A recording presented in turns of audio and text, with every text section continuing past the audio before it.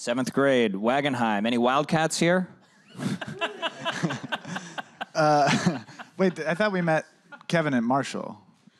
No, he was in Mr. Frank's class with me. Oh, see, maybe I didn't really get to know him until 8th grade, and you got to know him a little better in 7th grade. Well, Kyle and I met in 5th grade. Does this matter? It's very, very boring.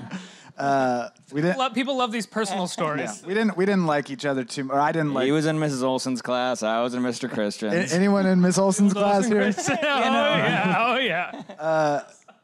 I was threatened by Kyle. He was the class clown that I'd heard about. I'd never seen him do his thing, but I felt like I was the little class clown of my school or my class. And Dave would tell these stories before class, and 5th graders would just gather around him, and they were humor stories, and it would be like they would be like fake autobiographies. It would be like, I was born in the Appalachian Mountains with 17 brothers and sisters, and it's just crushes.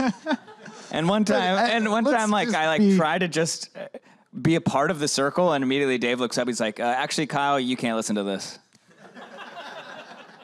I was such an asshole. I'm so sorry. Why did you do that to me? Do you want to talk about it?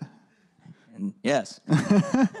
But then in sixth grade, I was in carpool with Kyle going to Wagenheim Middle School. Yeah.